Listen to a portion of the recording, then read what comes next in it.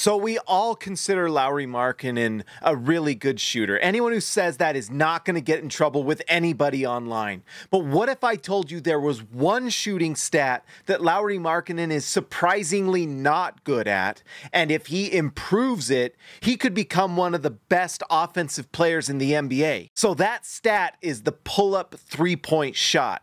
Everyone looks at Lauri Markkanen and they think elite volume three-point shooter, which he is. But if you look at his pull-up three-point shooting, it's almost non-existent. Last season, Lauri Markkanen for the season, according to NBA.com, took 33 pull-up three-point shots. He was almost completely a catch-and-shoot three-point shooter. If he was shooting the three, he was catching it and shooting it. He wasn't creating his own shot. How many did he make on those shots? Lauri Markkanen was 7 for 33 on pull-up threes last season.